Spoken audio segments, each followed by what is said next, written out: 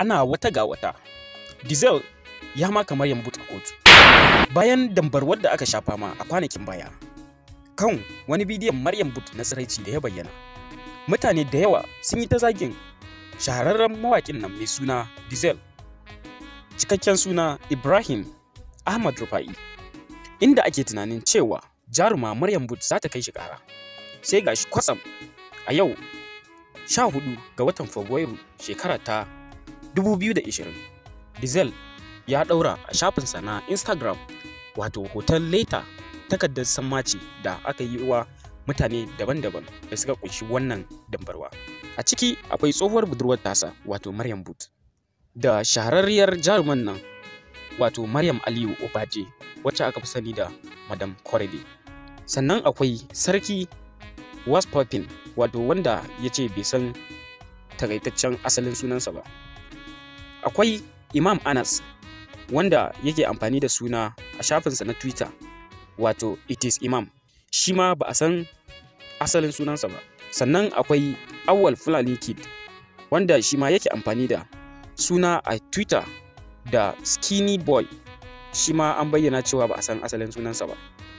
Daga ƙarshe kuma akwai Unscrams wato wanda shi ma ba a san asalin sunansa ba.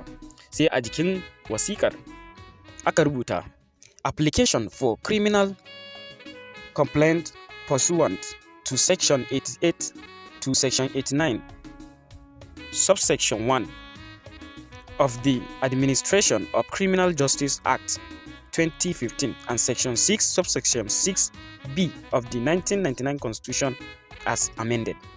Wato wanda aka fa kafa hujja da Constitution na shekara ta 1999. Bayan wannan sammaci, mawaƙin ya ƙara da cewa da farkon wannan satin na yi wasu bayanai cewa duk wanda yake zargina da zage-zage da yake yi a kaina akan social media ko kuma a fili ya tabbata ya hanzarta zuwa ya janye wannan kalaman nasa, domin kuwa ba ni da hannu akan wannan zargi da ake nufina da shi. Cewar Deezel, wasu da yawa daga cikin mutane da suka ji wannan batunawa sun je sun yi deleting wato sun goge wannan rubutun nasu da suka yi da zage-zage a kaina, wasu kuwa suka bari sai ma dai abin da ya karu.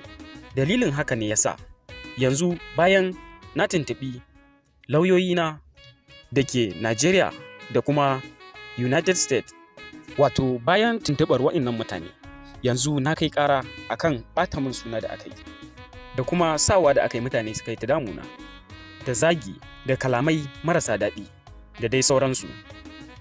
Ya ƙara da cewa kotu ta umarci polisawan Najeriya da su yi bincike akan wannan al'amari, musamman akan wa'innan mutane guda 3 zuwa 7 da aka lissafa, tare da wasu wa'inda ba a gama gano su ba, amma su ma suna nan za su bayyana nan da ba da dadewa ba.